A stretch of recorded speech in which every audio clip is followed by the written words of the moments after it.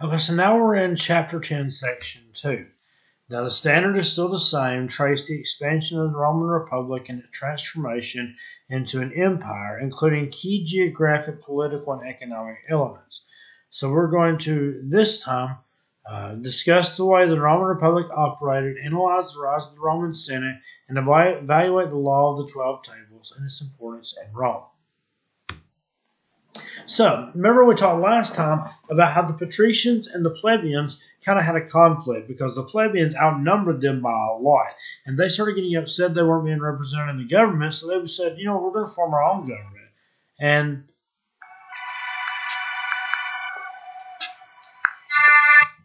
I don't know what that is, but either way, we will. They decided they was going to form their own government. So the plebeians were like, hey, wait a minute, we really don't like this idea. We don't really know what's going to happen. And so because of this, we're kind of backing away a little bit. They said that they needed to change something. So when the plebeians complained about the government in the 400s BC, they knew they needed to change. One of the changes was that offices were created for the plebeians in government. They started saying, okay, we'll give y'all a little bit of space in the government. We'll give you a role, kind of an honorary thing, something to push you to the side, basically to shut them up. Rome developed a tripartite government, which was a government with three parts, which again, there's a lot of similarities between our government and this government. Our government is a tripartite government too. Remember from civics, you've got three branches. Remember what they are? The three branches of government? You have the executive branch, the judicial branch, and the legislative branch. What are they? The executive branch is the president and vice president. The judicial branch is the Supreme Court and the court system. And the legislative branch is Congress, the House of Representatives, and the Senate. Well, with the Roman government, they also had a tripartite government. And you had magistrates, which was the first part of it, which were elected officials. These were just people they elected into a position. Over all the magistrates, you had two most powerful magistrates, which were the consuls. And that word's going to be very important later on.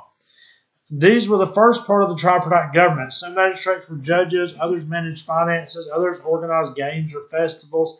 It's like public servants today. It's like mayors, city council members, governors, the things that we have today. They do these things, they deal with the government. They deal with everyday things. They don't necessarily judge. That's the job of the judicial branch. But, you just kind of see here that this is the first group here was the magistrates who were the elected officials. Then you had the Roman Senate, which was a council of wealthy and powerful Romans that advised the city's leaders. Senators held office for life, unlike magistrates who served for only a year. By 200 BC, the Senate had great influence in Rome's government. Now, once again, looking at our own government, we have terms for the House of Representatives. Remember how long the House of Representatives serves? They serve for 2 years. We also have a term for senators. Our senators in the United States serve for 6 years. Yeah, 6 years. So, their magistrates only serve for a year. Their senators serve for life. Now, the comparison to our government is the Supreme Court. The Supreme Court serves for life. So once you get on it, you stay on it until you retire or you die. And that's the way the Roman Senate was. In the Roman Senate, once you was on it, you were on it. There's no election. There's no voting you out of it. You're in the Senate once they vote you in. So they gained a lot of influence because they were in there for life. Now this is a picture here that I thought was funny because, my humor is amazing. But it says the Roman Senate taking political opposition pretty much as far as it can humanly go. There's a picture of them killing Julius Caesar. So, Washington gets pretty heated for the most part. Now, there were some historical accounts of people beating each other with canes and stuff like that. But for the most part in Washington, D.C., you're not going to see, the House of Representatives trying to jump Donald Trump or, Donald Trump trying to trip up Nancy Pelosi in the hallway or anything like that. Like, you're not going to see that in our government because it's not civil. But that's what happens here with the Roman Senate is they wind up killing Julius Caesar because they don't like what he's doing. Assemblies and tribunes. The third part of the Roman government had two branches. The first was assemblies that were made up of plebeians and patricians, and they elected magistrates.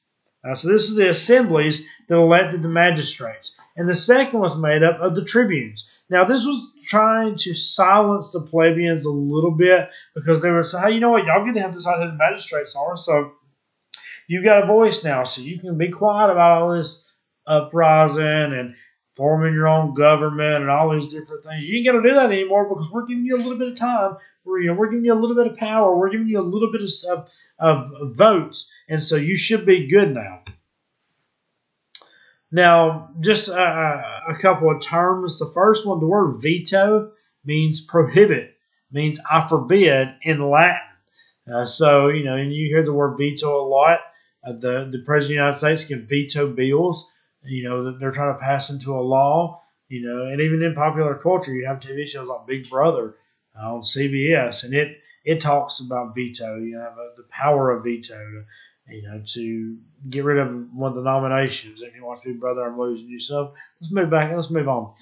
Latin is the Roman language. This is the language that the Roman people speak. Now, after the fall of Rome, Latin is going to kind of fall into disarray. It's going to form into the Romanic languages, the Romance languages that are going to develop like French, Spanish, Italian, things like that.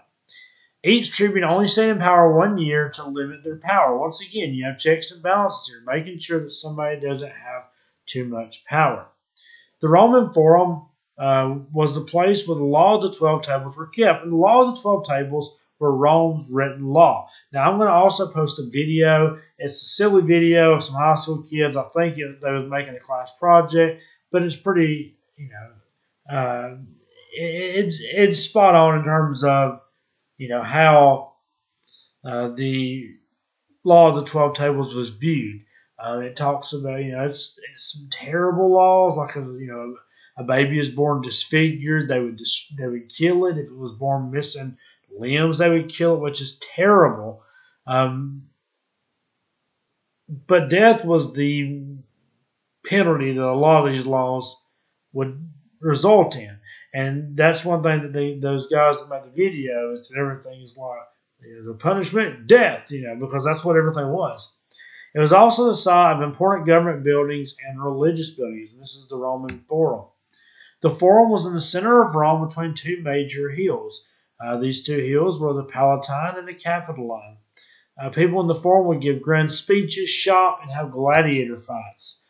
This is where they would have, the entertainment area, the business area would be here at this location of the Roman Forum. So, we discussed the way the Roman Republic operated, about it being a tripartite government.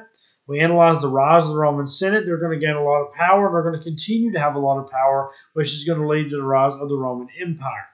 And then we evaluate the Law of the 12 Tables and its importance in Rome. Like I said, I'm going to post a video. It's going to have the different ones, and the video is not meant to be insensitive towards anything. It's just, that's the way it was done. If someone was born disfigured, they would kill them.